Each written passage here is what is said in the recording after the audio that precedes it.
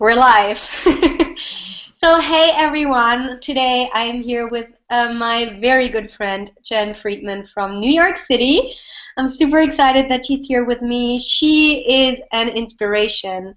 Jenn is a singer, she's a songwriter, she's a writer, she is an author of a published book, and so many more things, an eating disorder advocate, YouTube superstar. So I'm so excited that she's here with me today. Thank you, Jenn, for joining me. Thank you so much for having me, Anne-Sophie. Great to be here. Yeah, and so for everyone who doesn't know you yet, can you just share a little bit about who you are, what you're all about, anything you would like to share? Sure.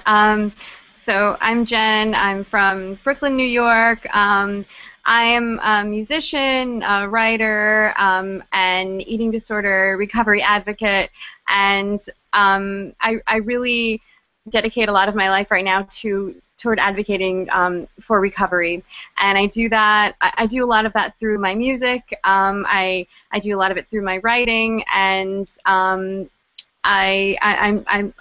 all about connecting with people over spreading hope and spreading the recovery message, and so that's really what I'm all about right now. Yeah. How long have you been doing the advocacy thing? Is that a word? How long have you been an advocate? That's what I wanted to ask. Right.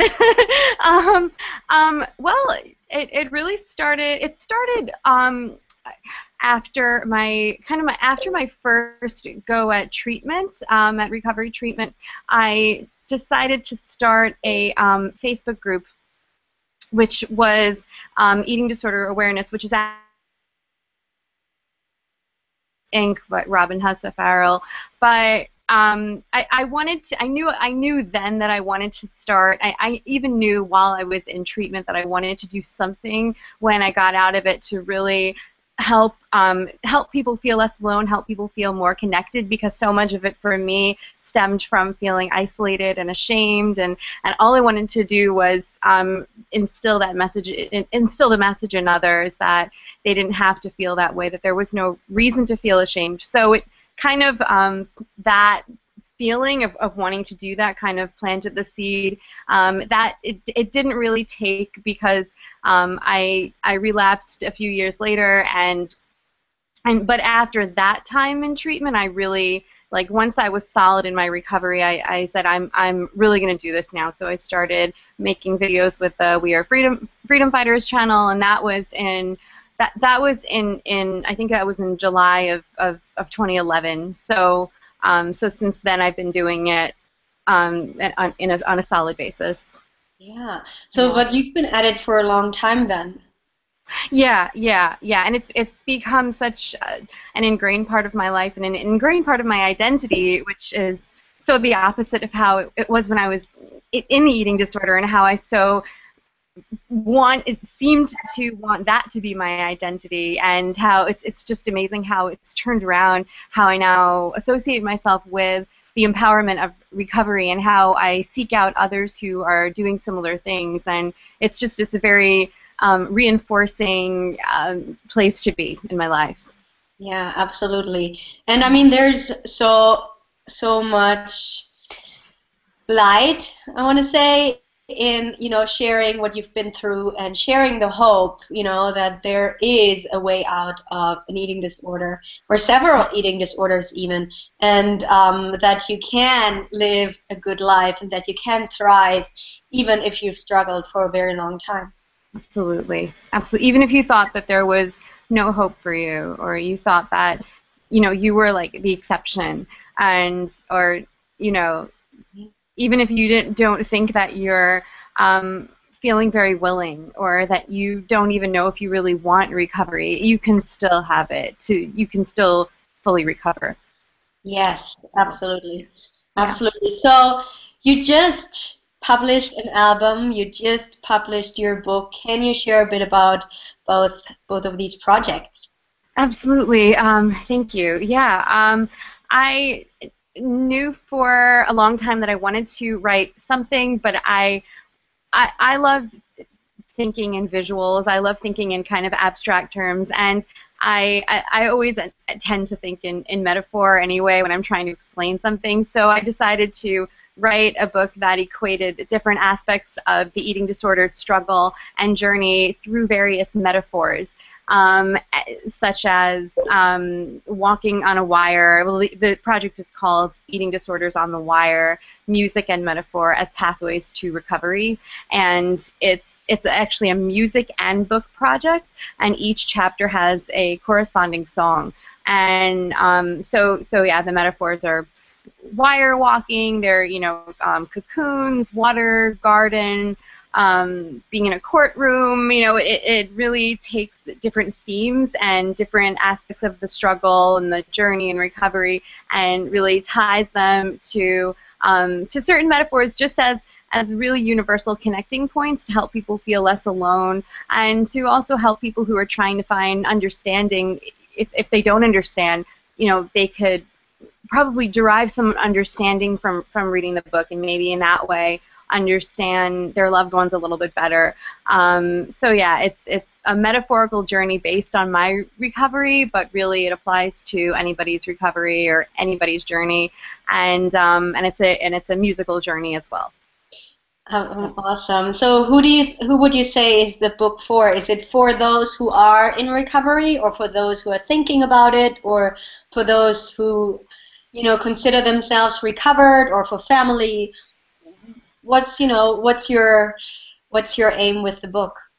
I think the book applies to anyone at any stage in recovery, even if that person is fundamentally declaring themselves sick and just immune to recovery. I still think this book is for that person.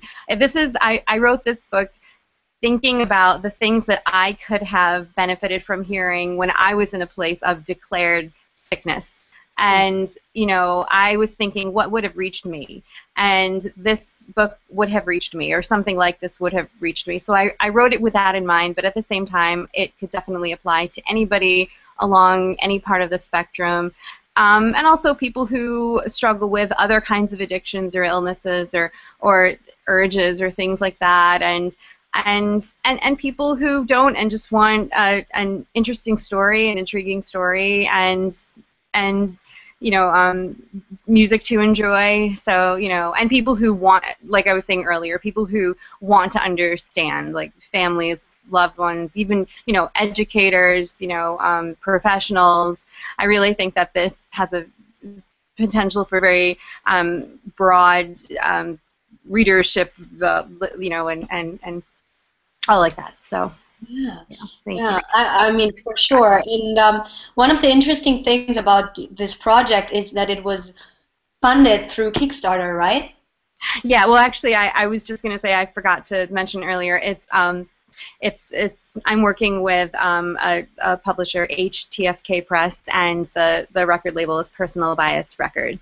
And we together we put on we held a Kickstarter campaign to raise additional funds. So yeah, which was amazing. I was blown away by the faith that people expressed in this project, and it was just such a thrill every time somebody donated and somebody pledged. It was like, it really reinforced my own belief in the project, and it reinforced my just my desire to get it out there and connect with people. So thank you. If you're watching this and you pledged, thank you. Thank you so much. You have made this a reality. Or you have definitely been a big part of making this a reality. So thank you. Amazing. How did music help you throughout, this journey of self-loathing and being eating disordered? Sure. Well,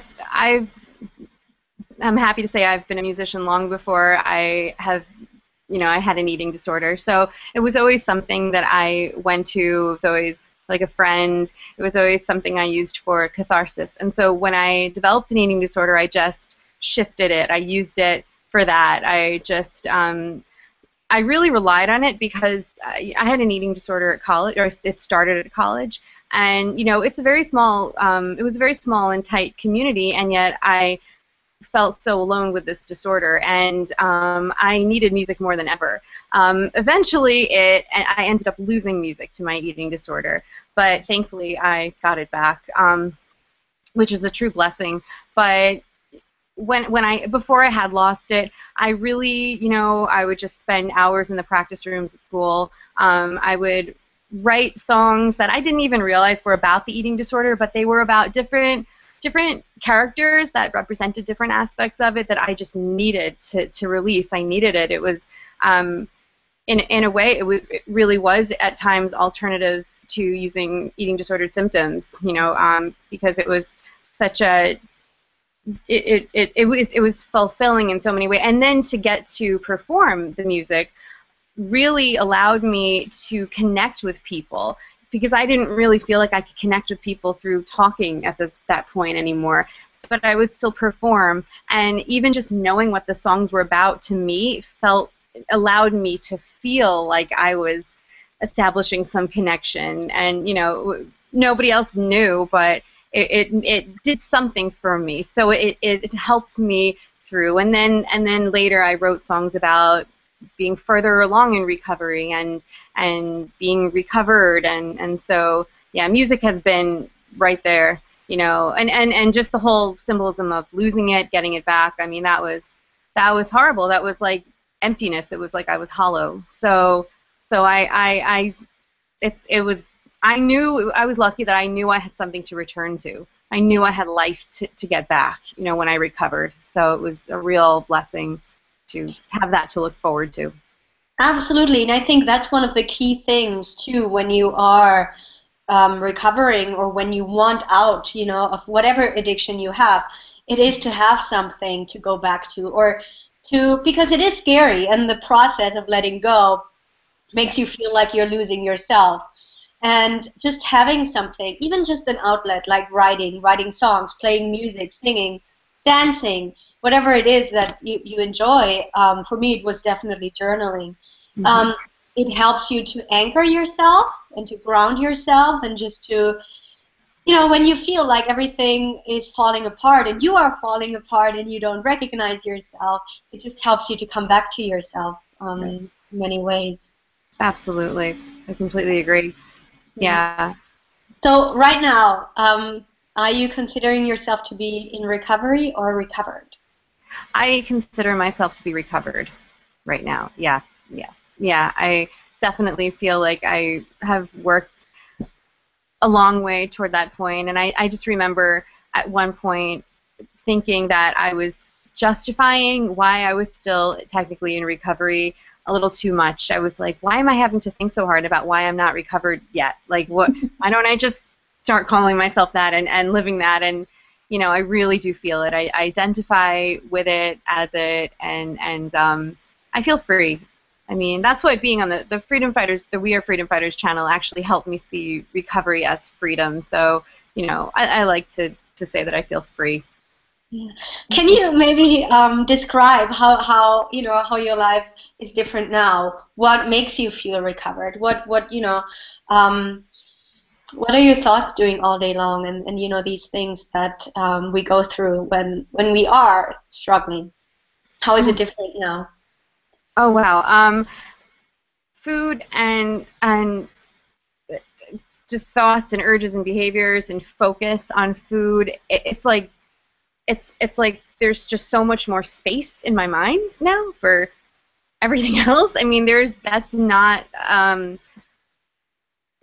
It's just not the focus. I mean, the focus is just real life, which sometimes can really not be very pleasant. And but that it's the day-to-day stuff, and it's the whatever pain that might come along with that, whatever stress, and I mean that's the whole other thing is just trying to continually learn how to deal with stress, but and stay grounded and stay in the moment. But that's a process for me. But really, it's just going outside and actually just being able to be outside. I mean, the freedom in that. I mean, I'm telling you that all by itself, stepping out the door and being on the sidewalk and seeing, appreciating the nice weather, or looking at a tree, or just focusing on where I'm going, if I'm going to the train station. Like, I mean, as opposed to when I was sick and the first thing would be food oriented, and it would just, that was the go-to, that was the constant, you know, that's just not there. So it's just everything that's there in place of that, and that could run the gamut just from, you know, anything to anything. So yeah, I mean, you know, and sometimes I get really involved in thinking really like passionate, like goal-oriented thoughts, and that's really exciting. And you know, like when I have quiet time or time to pass, you know, that's where my head might go, or I'll take out something I've been writing and look at it and review it. Like that's where my intense focus goes, you know. And I mean, I can't articulate how liberating that is. I'm so grateful for that. Yeah. So, yeah. And I love what you said. It's, you know, there's just more space. Space in the heart, space in the mind, just more space. Yeah.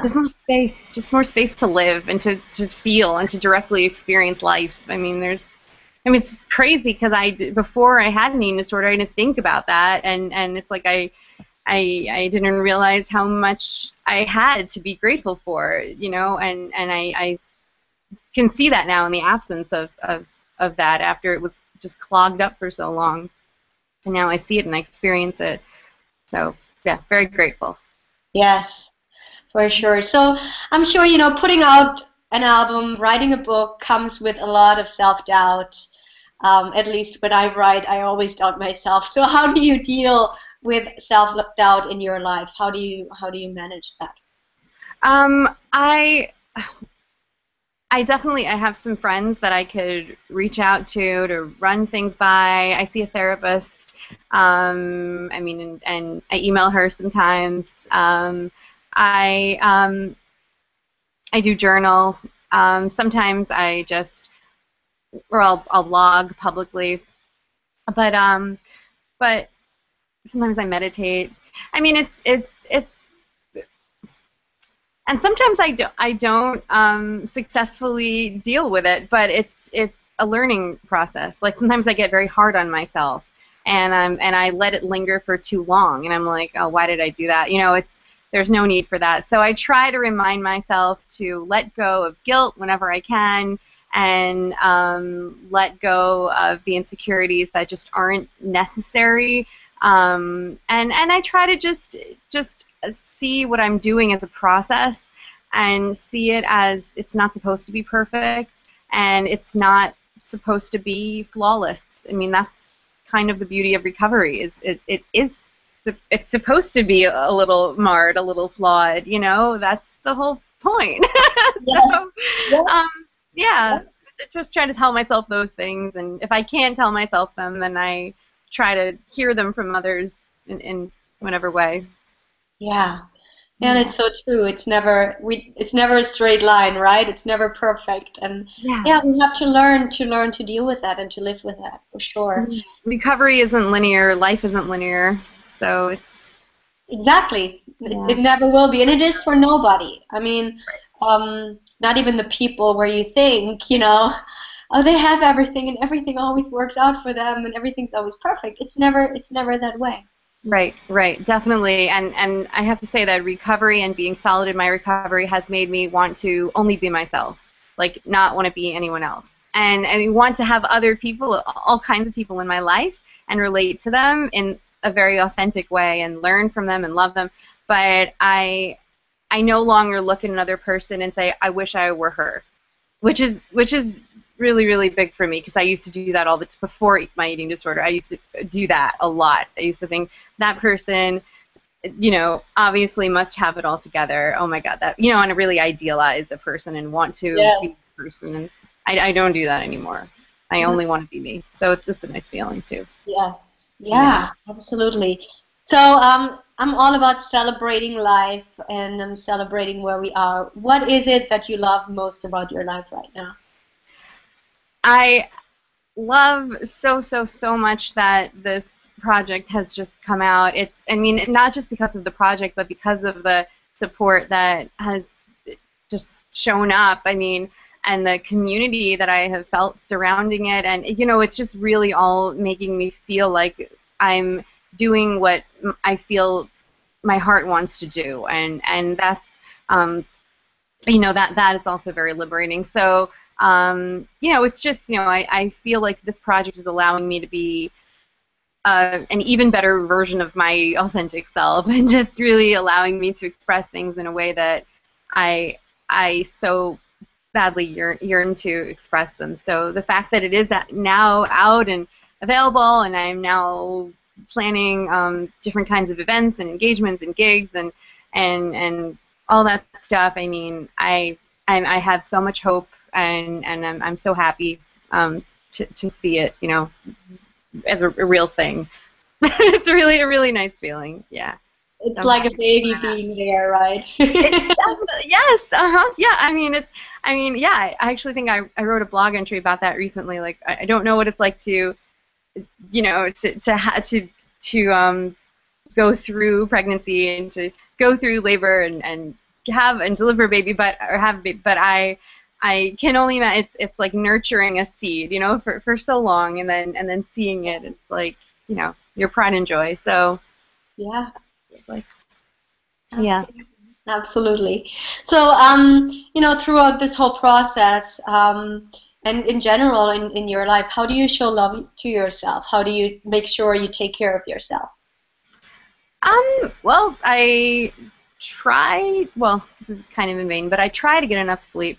Um, I usually do. I go to sleep a little too late, but then I end up waking a little too late, so it evens out. But not today. I made sure to get up early today. But yeah, I mean, just really trying to regulate, you know, at basis, you know, the you know, basic sleep, basic, you know, food, basic activity stuff, like real basic stuff. I mean, just try to keep that kind of structure going, and I just, you know, I mean, the writing really helps. You know, journaling really helps. I also do Reiki, so I love that. I mean, that's totally something that I rely on, that I go to when I really feel like, you know, I'm getting stressed, or even when I'm not getting stressed, when I just want to have an improved connection, you know, improve my connection to myself, improve my, just heighten my vibe, whatever you want to call it, heighten the feelings, heighten the good feelings. So I try to really do Reiki on myself pretty regularly, and even when I give it to others, I feel the benefits. So that's something that I have as a regular part of my life. And yeah, walking in the park, also really nice, Central Park. Oh, Oh, I'm sorry. you better. Feeling back. but, but yeah, I mean, those are, you know, those are some basic things. Yeah, and definitely Reiki. I mean, I just discovered it a few months ago, but it's magical. It is. It is. It's like, oh my gosh, it's like, it just, yeah, yeah. I mean, you don't even like, you could sit there and think like, oh, I can't, this can't possibly feel any better, but then you start to do it, and you start to, you know, get into it, and that you feel, you just feel more relaxed and just happier and lighter, and it's just nice, a nice, you know, I do it when I can't sleep sometimes, so Yes. yeah. Yeah, it's definitely. I always have a hard time relaxing. I'm one of those people. My mind is always, you know, going, crazy, and but Reiki, for some reason, I'm like, I can really let go, and I'm always sleeping and falling asleep. Yeah. Yeah. It's just so automatically centering, and yeah, it's something that I kind of always did, even when I was a kid and I didn't know I was doing it, and it's just so that's, you know, that reminds me that it's something that we all kind of innately have the ability to do, to relax ourselves, and as long as we don't get in our own way, you know, so that's what I try to avoid doing. getting in my own way. So the last question I have is, what's one action step that you would encourage the viewers and the listeners to take in order to live their own authentic life? Right. Something that really changed my life, actually, for the better, was practicing gratitude. Gratitude on a daily basis. And for a while, and I mean to get back to this, but I kept a gratitude journal, or just listing, like every day, listing the things that I was grateful for, and it really made a difference. It honestly did. It like really lifted me up. It really made me more aware of all of the things around me to be grateful for. So I would suggest that, like, when you're just going about your day, just notice all of the things that you are grateful for, and they're everywhere. I mean, literally everywhere. I mean, I could be grateful for the couch I'm sitting on. If I take a minute to just really acknowledge how grateful I am that I have a couch to sit on to support me, and why am I grateful for it? It's supporting me. I mean, it's comfortable. You know, I mean, it's just you can be grateful for anything. I have grateful that I have a door to walk out of that will take me outside of my building. You know, grateful for the person, you know, in the grocery store who's selling me food, who's doing his job or her job. There is so much to be grateful for, and I think you could, if you either wake up in the morning and make a list of things, or if you take stock at night and just make a list of the things that you're grateful for that happened to you that day that you noticed. I mean, that really, honestly, was a very powerful shift for me when I started to consciously practice gratitude and write it down and focus, you know, on the things that I was grateful for and truly feel grateful for them. That did a lot for me. Yeah, I totally agree. It is a life changer.